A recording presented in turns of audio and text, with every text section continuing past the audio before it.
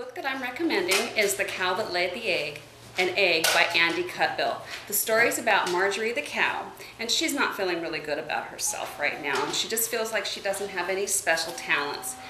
So, as in all good barnyard stories, the chickens come up with a plan, a cunning plan at that, to help Marjorie feel better about herself.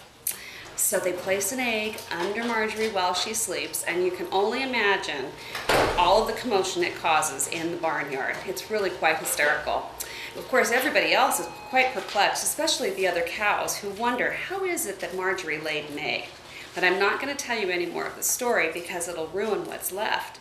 But I will tell you that the illustrations are just darling, and it's very reminiscent of the Charlie and Lola books by Lauren Childs, and that it's a fun little story that little ones and everyone will enjoy. So have a good read.